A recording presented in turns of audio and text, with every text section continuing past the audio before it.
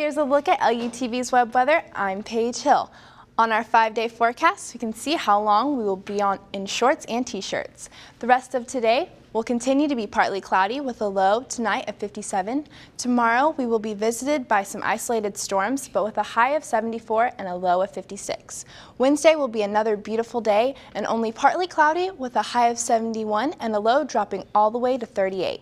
We will notice a bit of a cool down starting Thursday and Friday with highs only in the low 50s, lows in the 30s, and chances for a few showers. That's all for today's LUTV web weather.